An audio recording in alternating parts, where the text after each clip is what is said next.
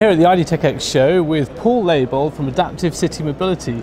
Tell us quickly what your company does. Yes, so we are developing a competitive and emission-free e-mobility system for cities, which consists of an ultralight vehicle, which we see here. Fantastic. So you built this vehicle? We built a vehicle with 10 partners, also with a manual battery swapping system and an intelligent connectivity software which collect all real-time data of all entities. Right. So does it mean it collects data about how it drives and when issues in the car, and it sends that to someone for diagnostics, or what sort of data does it collect? So it's not a single vehicle; it's an e-fleet system. Right. That means we will search for operator in big cities, and they buy a whole fleet. Okay. And therefore, they need the real-time data. Where are the vehicles? Where are the end users with their reservation app? And where are the battery swapping systems? And in this way you can guarantee that you have no problems with charging time, with limited range, things like that. Right. So it looks like here you've got the battery system which just slots out from underneath the car and a new one can be put in? Yes. Is that correct? So it's easily to click in and to open. Nice. And then you easily can put it out like this. Oh, and then we have a trolley. You click it in and drive the trolley in a bike garage, which is connected to your solar panel. There you produce your own renewable energy, store it, use it in the building or in the vehicle. And in that way you realize zero CO2. Right, that's great. And what are some of the other innovations that make this vehicle different from other electric vehicles? So the vehicle weighs only 550 kilograms, including battery weight. Right. We have a carbon fiber safety cell, which protect the guests and which weighs only 40 kilograms. Okay. And around this safety cell, we adapt all the other parts, which makes the car light and safe.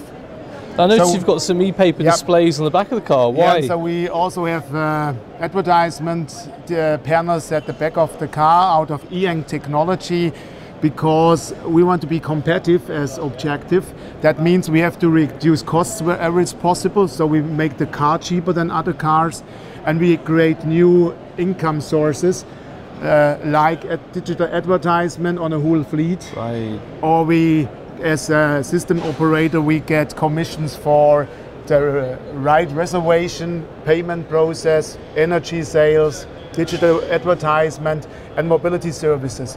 So it's the income model is not anymore selling cars, producing cars, it's dealing with data. And so what is your progress in terms of getting this to market? What are your next steps to commercialize this vision? So at the moment we are now developed the prototype system of the vehicle, the energy system and the software, as well as the advertisement system. The next step is to do the industrialization, so do the serious development and start planning a production. Very nice. And do you also provide the software to manage the fleet of vehicles as well? Is that something you developed? So the base of the software is software which already works for example, for BMW. Right. So it's a high-end software which we further develop, and we integrate new innovations, like we call it multi-mode. So you can use the vehicle as taxi, in the car sharing, as in tourism or in the logistics. And you just have to switch the mode from taxi to logistic. For example, you drive tourists around the lake during daytime. In the evening, there's no more tourists. So we switch the mode and say you are logistic now. You click out each single back seat, and then a Euro pallet fits in the back, and you can do city delivery. And our objective is that the vehicle runs 24/7, 24 hours. You can swap out the batteries very easily, so no charging. If we achieve that vehicles are better utilized, we can reduce traffic density massively. How long did it take you to get to this stage of having a prototype, or now a real vehicle? So I personally started the project 5 years ago to set up the project, find a partner, find the investment. And then the first year where we already were public funded, we do market research, concept work. And since 3 years we developed the vehicle and the software and all the other technologies, and in the end 3 years. Right. Yeah, for development.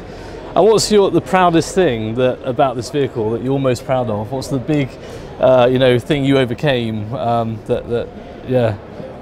So I was inspired 30 years ago when I did a world trip in Bangkok. I drove the first time tuk-tuk.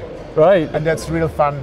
Yeah. Right. So I always carried that idea with me. Small vehicles, 3-seaters for the inner city. That's the perfect solution.